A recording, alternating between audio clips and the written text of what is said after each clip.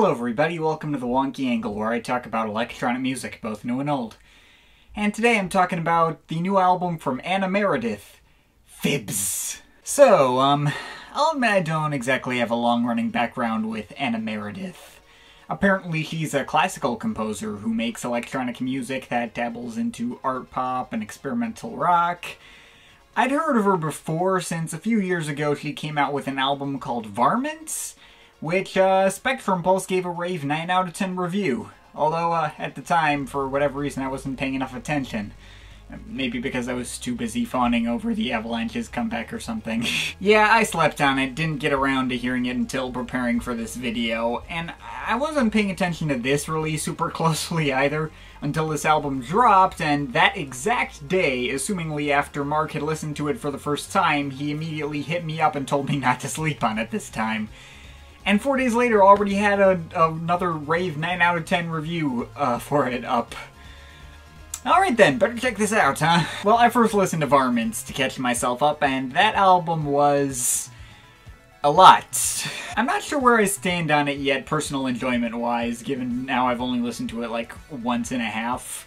And I'm told that is the kind of album that probably needs time to fully grow on you.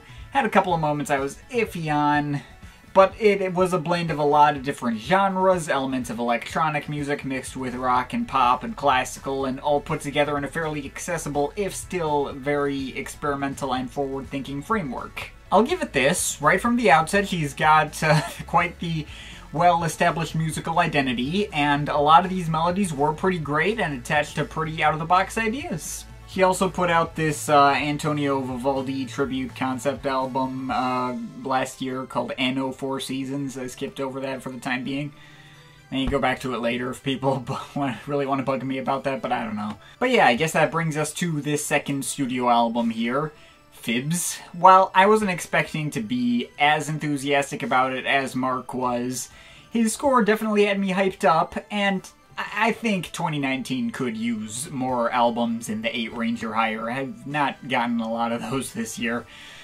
So may as well get into it. What did we get with FIBS? Well, similarly, there was a lot to digest here, but I will say right from the outset this was a much more immediate listen. While fundamentally the same album as Varmints, also shows improvement across the board. Varmints' production seems a little flat in comparison to this. That album might have been a more challenging listen, but this one feels more vibrant, more well-balanced, and just as fun, creative, and memorable a listen. Yeah, the hype is deserved on this one. It's pretty great. It's not a 9 for me, it's not my favorite album of the year, but it's definitely going to be on the year-end list somewhere. May as well go into individual tracks. There's plenty of variety here. There's instrumental tracks, there's tracks with vocals, I'm assuming handled by Meredith herself, with the occasional male guest vocalist to sing the exact same melody as her, but an octave below. There are tracks that are super bright and energetic, there's tracks that are more low-key, they all have an abstract feel to them that's often very loud and in your face, but they all still have space for proper melodies. Take a track like the opener, Sawbones. Very loud and brash track with bright, flashy leads and some other very abrasive and mix-filling, just gigantic other leads as well that feel very Sophie-ish. Constantly building up and changing into new sections, even accompanied by guitars and acoustic drumming. There's a ton going on. But it all fits perfectly into the mix in a way that none of these elements clash. Pretty damn impressive, and a solid tone setter for what you're getting into with this album. And you get Inhale Exhale, our first vocal track. It's this very fast-paced and erotic synth-pop track that gives me some very strong, like, Patricia Taxon Doraemon vibes, albeit with higher production values. Got a lot of these quick, rhythmic, big trance leads, a couple of acid-influenced bass lines, and some other acidy textures. And the melodies are all really catchy and satisfying, and the way it builds up is really uplifting, even if the track feels super anxiety-ridden. And interestingly, a lot of the vocal tracks on here were also big favorites. All the more energetic ones, no less. Killjoy was excellent. All its herky-jerky rhythms going up against these light and breezy and cheerful melodies. And that quirky chorus is easily the biggest earworm on the album. Back up, Killjoy, do it, don't go there. Yeah, that's a great track, and I really liked Divining as well. This is a weird one to describe, all its stuttering synth patterns going up against some smoother pads as it goes on, and later some intense bass lines and offbeat percussion patterns. The kind of mix that feels awkward, but in a good way, and it just keeps building up and building up to almost an epic level by the end, even despite the percussion staying kind of slow and sparse underneath. It's just that right mix of being weird, but also being really satisfying. In general though, the lower key moments on this album tended to be lower points for me. The track Ribbons was, it was pretty, really smooth mix of the vocals with ambient pads and guitars, with lumpy and lumbering bass lines and very minimal IDM-ish percussion, though the chorus of uh-oh, uh-oh wasn't that satisfying. It brought it down a little bit for me. Probably the track I least look forward to whenever I put this on, even if its particular blend is pretty interesting and engaging, and again, I can easily remember the tune to it. And the closer, Unfurl, that one's better, has some glassier organ-like tones that are cool, and it works well as an ending pacing-wise, though again, it wasn't one of the biggest highlights on here, or one that grabbed my attention as much as some of these other ones. To make it absolutely clear though, both of these tracks, in spite of probably being my least favorites, are still really good. They got interesting mixes of sounds, they have plenty of emotion put into them, the production and mixing is as spot on as it is everywhere else. There are just other tracks on this album that got more of a visceral rush out of me, and that's it.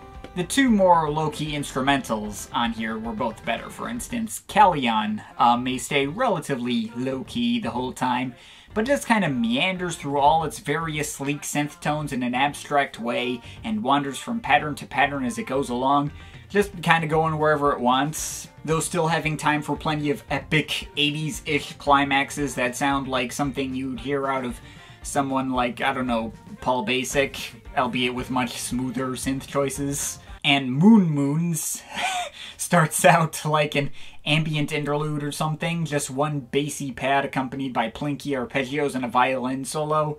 Lindsey Sterling, eat your heart out. Though about halfway through it starts to really intensify and get this dark and stormy quality to it, almost feeling like it's about to deliver on some big symphonic bombast, before eventually returning to the same peaceful patterns heard previously. Oh, and that's also not counting the more energetic instrumentals here. These were all great. Well, Bump took a while to grow on me. Its brash horn blares and strange, lumbering, cartoonish rhythms. Initially, they were kind of off-putting to me, kind of in the same way a lot of the stuff on Varmints was. Like, its use of the horns had kind of a similar, subtle, irritating quality to it that the track Nautilus did. Sorry, I thought that track was just alright, I didn't love it, like everyone else seemed to. But point is, not only did those horns eventually grow on me, Bump's awkwardly, constantly shifting beats had a lot more progression and freakiness. Its unpredictability and weirdness added some extra flavor to this album that was very much welcome. But the last two instrumentals I haven't mentioned were both great. Limpet is just a straight instrumental pop rock tune. Wasn't sure I'd like it when I first heard it, with all its distorted guitars and banging acoustic beats. Almost felt a little out of place on here, but it quickly grew to become one of my favorites. Its build-up and payoffs are ridiculously satisfying and soaring. It just has this amazing, triumphant quality to it. And the penultimate track, Paramour, another kind of weird track that turns out to be downright epic, starting out subtle with lots of really fast-paced neurotic synth arpeggios layered on top of each other, crescendoing into sections with lots of distorted guitars and some subtle tubas. Parts with big symphonic horn sections that have this bombastic movie trailer-like quality to them, even some xylophone tones later on, which were a nice touch. One of the wildest and most dense tracks on the album, and that should be saying something. So yeah, that's every track on FIBS. Overall, yeah, this album is great. Not much I have to say negatively about it. I guess I don't love every track, though I do at least like them all. Also not sure how it'll fare replay value-wise. I wouldn't be totally surprised if this turns out like that last Matmos album, which was amazing when it dropped, and still is, but I've only listened to it like twice since my video. I don't know. But this is a highly creative and forward-thinking album from a very unique artist. There's plenty of instrumental variety. The melodies are all really good, and every track builds up and pays off in a satisfying way. The production is pitch perfect, like, pretty much across the board. It's an album that gets better the closer I listen to it, but doesn't necessarily require that for me to enjoy it. It's a wild listening experience that feels perpetually anxiety-ridden, but simultaneously bright and colorful and fun and emotional in all the right ways, and yeah, it's pretty great. Check it out. I'm overall feeling an 8.5 out of 10. But of course, this is just my opinion. You can feel free to disagree with it, but I'd like to hear your thoughts, so leave the comments in the comment thing down there. Shout out to my Patreon supporters, they're awesome people. You want to add yourself to that list or make me a review, something, a link to my Patreon is in the description. But yeah, that's pretty much it. That's all for today. See you next time.